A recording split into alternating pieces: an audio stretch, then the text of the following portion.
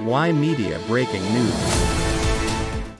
Man died after 2-alarm fire at Brampton home. A man in his 20s is dead after a 2-alarm house fire in Brampton.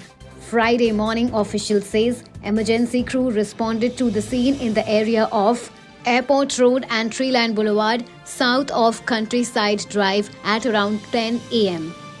Peel paramedics told Global News a man in his 20s was pronounced dead at the scene and a Brampton firefighter was taken to hospital as a precautionary measure with report of smoke inhalation. Paramedics said there wasn't any other patients. There is no word on what may have led to the fire. Y Media breaking news.